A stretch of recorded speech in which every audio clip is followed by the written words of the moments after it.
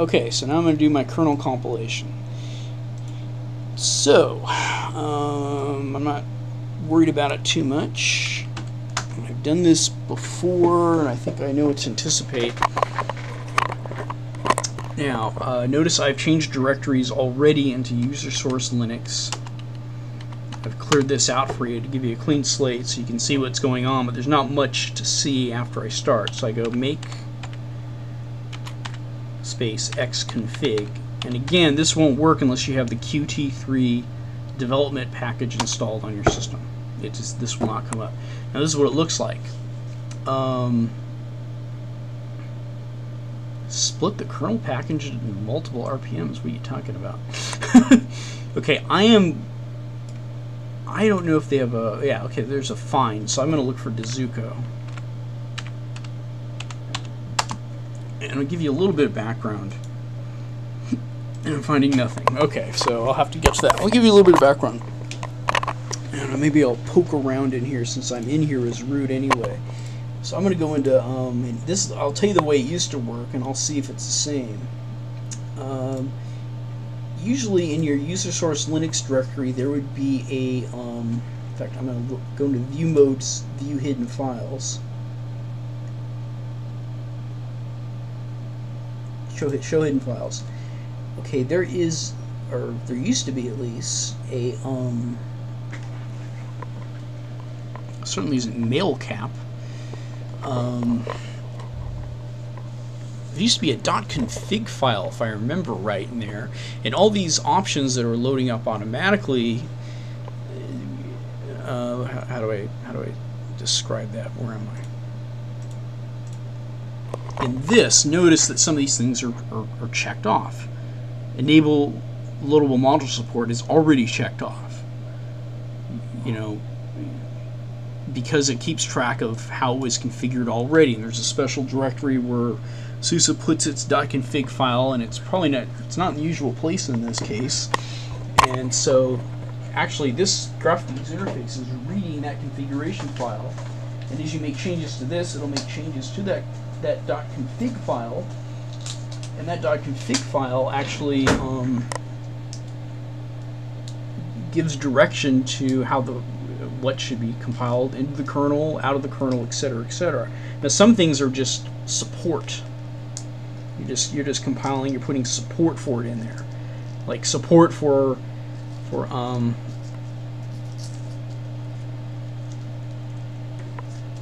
loadable module support. Now they have this kernel option for to suit desktop workloads. Let's see what this is. Sometimes they'll give you, this is an option to use to tune parameters better suit. I mean, I might as well. And I'm surprised that my desktop kernel that I have already didn't have that checked off. Okay, so let's go down here. Let's just take a look at some of these things. We might as well while I'm in here.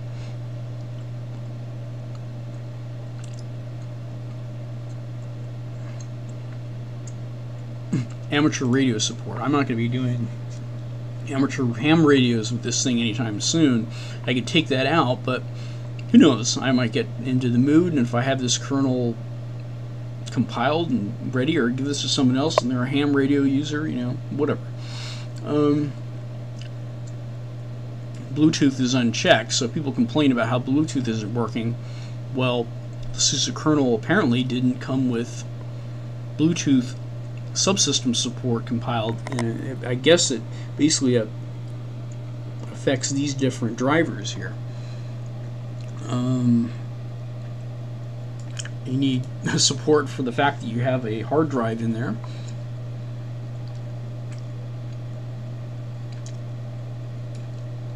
You need support for these, and it is just support. It doesn't mean you're going to do a module or not. Now, if I have up here, if I have this checked off and it's a little bubble, if I remember right, that just means it's a module, it's available. If I have a check, it's going to be compiled into the kernel. If it's blank, it's not going to do anything. And I'm not exactly sure what network card I have in here, but if I opened up my command prompt that isn't being occupied by the kernel compilation, I can run ifconfig config and see if it says what I got here.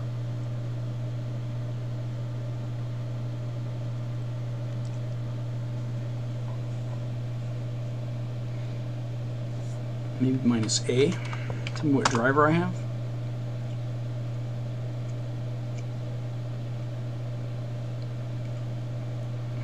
Well, I'm not so sure. Not so sure what. Maybe if I type lsmod, they'll show my modules. This is, I'm going a little bit on a sidetrack here, but basically, I know I have a gigabit driver in here. Let's see if I could find it.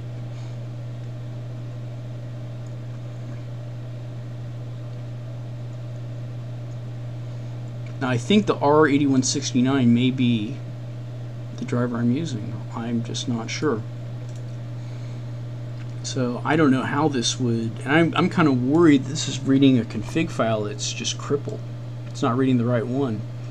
I could end up just absolutely trashing my system. Here's multimedia support. What's this? Do you want to use video for Linux? This doesn't make any sense. I'm sure I'm using video for Linux, or I'm pretty sure I am. These are file systems support. So now I would want to have the BEOS file system in there. Then I can access my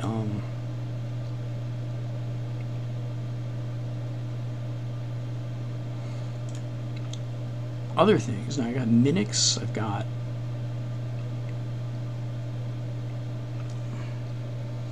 and that means module. I could load that as a module. Network filing systems.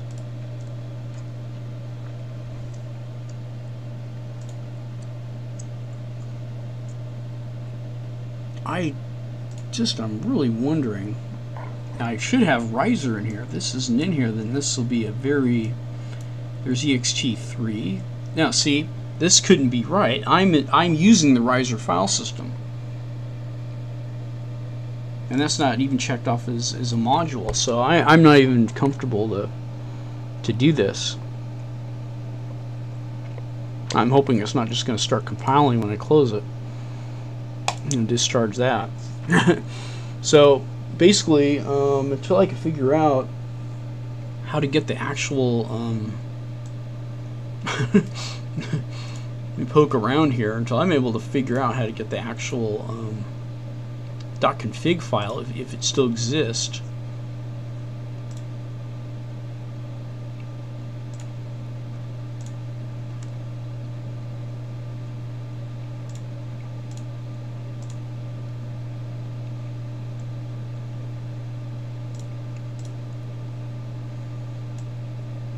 I just don't know what to do. And then they want these, and then there's this other thing when they want these kernel files,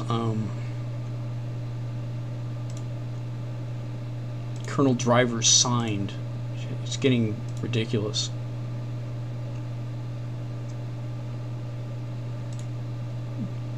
Let's see what it says. README. SUSE, where is it? Companion how it describes the build driver update disks.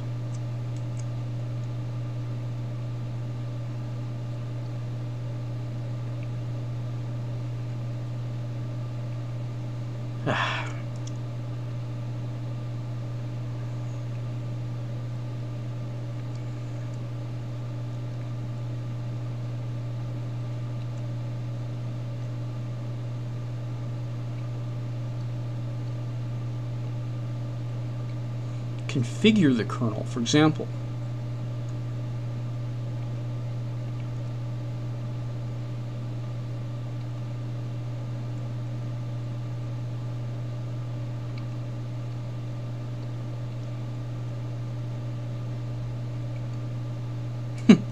This is dangerous to do, it really is. I'm going to print this out, but I'm going to stop. I'm not going to go with this.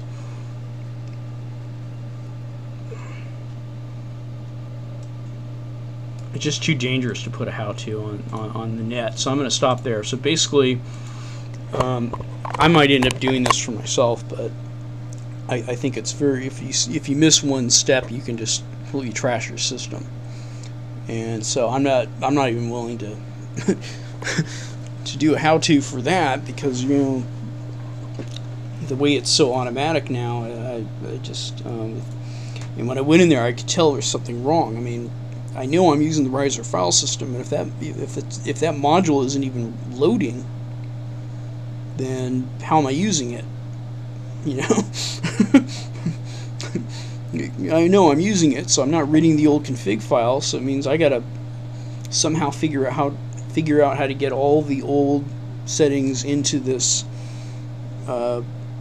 configuration. I think that make clone config might have something to do with it, but my God, these commands have changed so often. And one time I had it worked out back in the days when I was working on Windows, but it's not going to work now. So I'm not going to have an in-time scan. I myself, I'm not too worried about it. Now I'm just going to show you how to scan your Windows disk and how to get your Windows disk to mount.